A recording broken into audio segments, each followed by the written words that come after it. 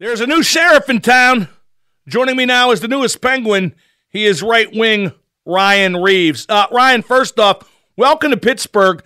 The trade from St. Louis was very much a surprise, wasn't it? Yeah, it was. It was a huge surprise, actually. I was sitting at home playing ping pong. I actually forgot it was the draft. And I got a text from Army, our GM, and asked me to call him. I didn't really think anything of it. And then my buddy Chris Stewart called me and asked if I was getting traded. So I jumped on Twitter real quick and saw a couple rumblings, gave my GM a call, and here we are. Now, you've always played well against Pittsburgh. You had that sweet breakaway goal just this past season. That's kind of ironic, isn't it? You know, it was funny. Halfway through the season, I went up to one of my teammates. I can't remember who I was talking to. I said, I got to stop playing good against these guys. They're going to trade for me. And look what happens.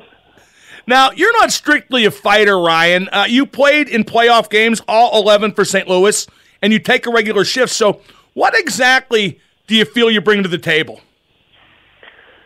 You know what, I think, with the way the NHL is going right now, obviously fighting's kind of leaving the game. I only had 6 last year. But I think I've made a reputation around the league of being a hard guy to play against. Everybody knows I play physical. I never turned away from a hit. And I think that kind of opens up room for my teammates. When I have to stick up for my teammates, I have no problem doing that. So I think I just more bring my reputation and just a little bit of comfort on the ice for the boys. Well, one thing I really like from what I've seen is you can really skate, and that should make you a good fit with Pittsburgh, shouldn't it? Yeah, I mean, it's no secret Pittsburgh plays a very fast game, very fast transition game. I know if you don't play physical against them, it's tough to catch them. That's all I remember from playing against Pittsburgh. So, I worked on my skating all last summer to get faster.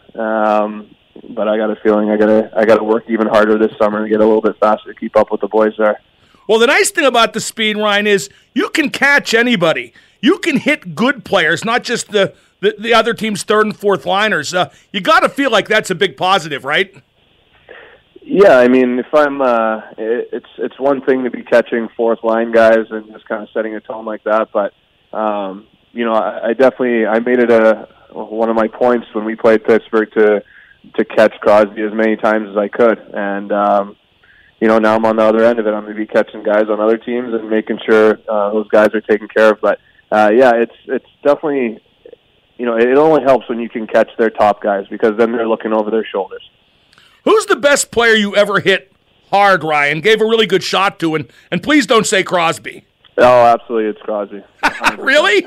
Yeah, I caught him, I want to say 2 years ago, I caught him against the boards a little bit, and I think I shook him up a bit. But, that's always been our mentality playing against fast teams. You got to go after, and that's every team. When you're playing against a really good, fast team with skill players, you have to go after their top guys. And, you look at the playoffs, guys are going after Sid, they're going after Malcolm, they're going after all the top guys, and that's really the only way you can slow down that much talent.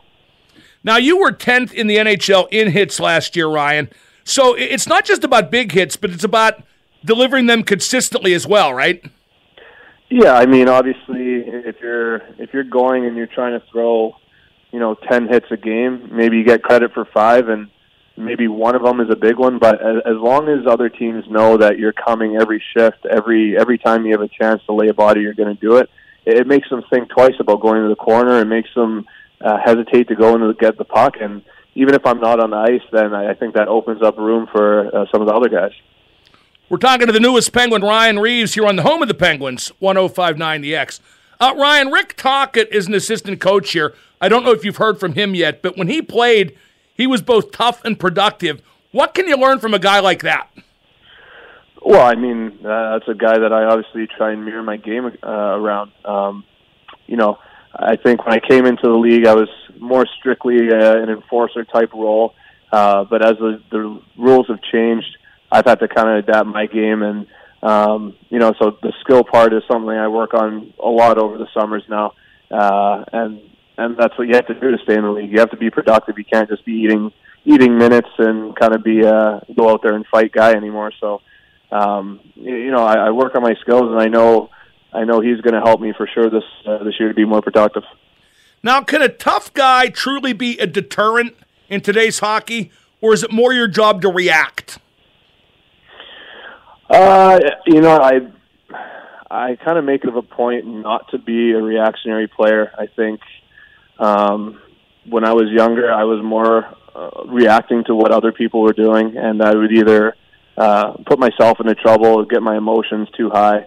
I'd take a bad penalty. It wasn't worth it. So I'd rather initiate and somebody come after me. But there's going to be those times in a season I can't be on the ice all the time, obviously, and guys are going to get hit. Guys are going to try and go after some of our top guys, and I will have to react. But I think what's helped me stay in this league is the way I react it doesn't hurt the team when I go out and react. I may just go out and tell somebody, hey, I'm coming, just let all the boys know, and then I'll go lay a hit and go sit quietly on the bench, and now they know I'm coming, and maybe they settle down a bit. Now, there's a lot of enthusiasm here in Pittsburgh, Ryan, about your acquisition. Chris Letang got on Twitter to welcome you. That must make you feel pretty good. Yeah, anytime you get traded, this is my first time, but I'd like to feel welcome, obviously, and so far everybody that I've talked to in the organization and a few players have made me feel very welcome, and it was definitely a tough couple days leaving a team that I've been with for 10 years, but just hearing from some of those guys is definitely making me a lot more excited over the days. Why is the tough guy always such a great teammate and the most popular guy in the locker room, Ryan? I find that to be universal in almost 40-some-odd years of covering the game. I think we just have that mentality that, on or off the ice, we always got to take care of everybody, and we kind of play that dad role and make sure everybody's having fun and make sure everybody's taken care of. And that's, I do that on and off the ice. I like to have a good time. I like to keep it light. But, at the same time, I think I've been around long enough that when I talk, people listen, and that's something I want to bring to Pittsburgh. Now, as you mentioned earlier, your fighting has dwindled during your time in the league, and I think that's to your credit to remain still effective despite that. Have you ever thought about the long-term consequences of fighting, Ryan? Because some frequent fighters have had some problems after hockey, as I'm sure you're aware. It hasn't, knock on wood, it hasn't crossed my mind very much because I've been very fortunate to not have been hit too hard so far. Obviously I've taken some punches, but I haven't suffered any concussions yet. I've been very fortunate in that sense. So, it really hasn't crossed my mind, and fighting doesn't really bother me. I don't really get very amped up when I fight. I think if you watch my fights, I'm pretty calm during them. So, I'm sure an injury could change my thought process, but so far, no. Well, let's finish up with a pretty basic question, Ryan. What's it like to be on a team with Crosby and Malkin and try to make history by winning a third straight Stanley Cup? Well, trying to win 3 Stanley Cups in a row is obviously a very hard feat to accomplish, but to be able to play with 2 of the best players in the world and go to war with those guys and try and bring another Stanley Cup home would be is obviously an honor that they brought me in to do that, and I'm really excited. I'm really excited about the opportunity. Ryan, thank you so much for taking the time in the middle of your summer and getting acclimated to the trade. I appreciate it, and we'll see you soon, I hope.